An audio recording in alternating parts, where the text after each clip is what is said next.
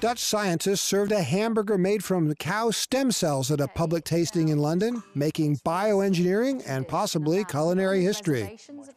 The patty was seasoned with salt, egg powder, breadcrumbs, red beet juice, and saffron. Taste testers said the lab-grown burger had the texture of beef, but was short on flavor because of the lack of fat.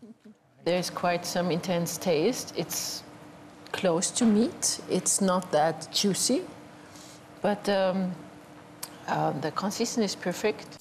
Developers said making meat in labs could eventually help feed the world and fight climate change. I think most people just don't realize that the current meat production is at its maximum, and it's not going to supply sufficient meat for the growing demand in the coming 40 years. So we need to come up with an alternative, there's no question. And this can be an ethical and environmentally friendly way to produce meat.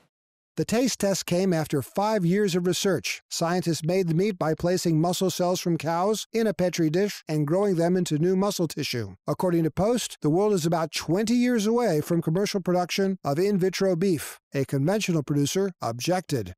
All of my steak is 28 days matured. It's, we slaughtered in the correct methods. If it comes out of a lab and it's grown, in a petri dish, it's not going to be able to achieve that same sort of flavor.